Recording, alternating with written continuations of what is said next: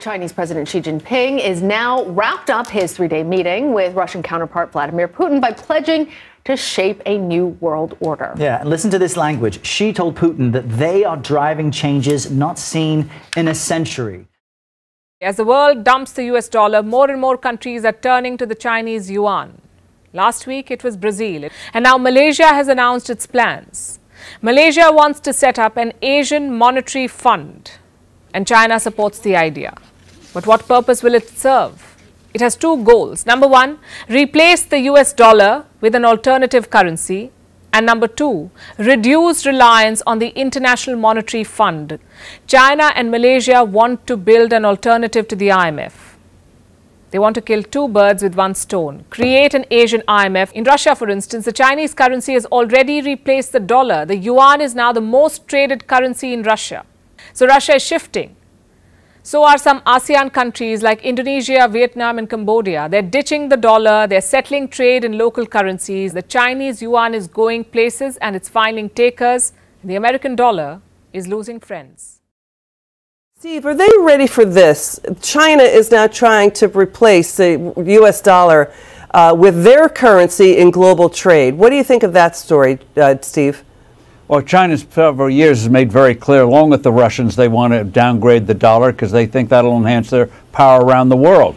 And certainly the way we've treated the dollar over the year has gone in that direction. However, people are not going to trust the Chinese yuan. You may get these one-off deals like they're doing with the French, but China does not have real capital markets. China has capital controls. And so in terms of currency, people are going to prefer the dollar to the yuan. And so in that sense, I think we've got some time to get our house in order. But on the other hand, people do believe a little bit of Xi's brokering of the Iran-Saudi Arabia deal not too long ago.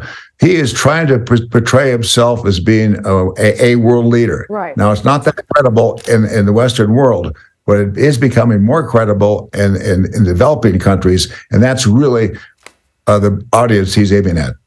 And Ambassador, what do you make of the release, the joint statement Putin and Xi release after their meeting, effectively calling the US and its allies a major security threat in Asia? We know that there's a debate over the South China Sea, that there's this kind of potential war with Taiwan hanging in the balance between China and that nation. People today recognizing more and more we're in deep trouble. They're very, very anxious about what's happening around the world. The seizure of that journalist is one example, but also China's now trying to secure the South China Sea, which is an international waterway. And so everything this country is doing is just feeding what our adversaries think is a declining power. And yes, we did respond to Ukraine, but we're not supplying enough weaponry so they can throw out the Russian invaders. So Putin is getting a second chance there. And the Chinese look at that and say the U.S. does not have the staying power that it had after World War II.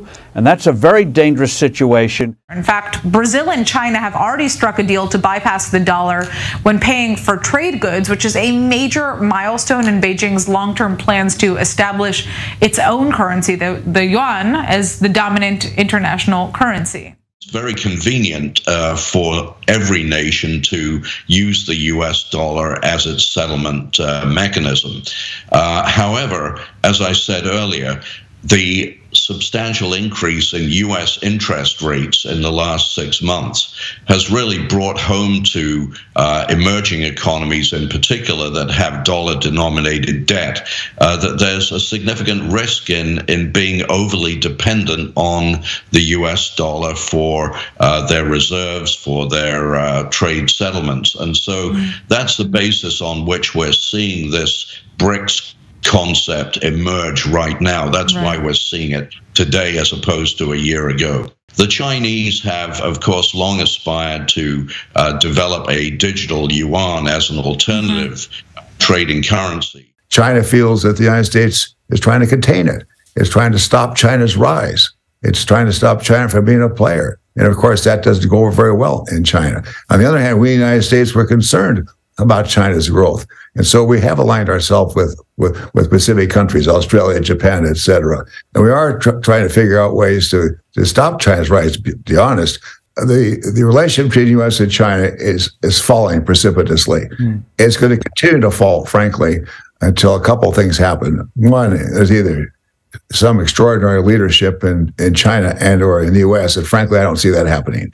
In the bid to strengthen ties, South Africa's governing party, the African National Congress, also known as the ANC, has sent senior officials to Russia to discuss reshaping of the global order with the Russian President Vladimir Putin. The Russian president also signed a new foreign policy which aimed at curtailing Western dominance.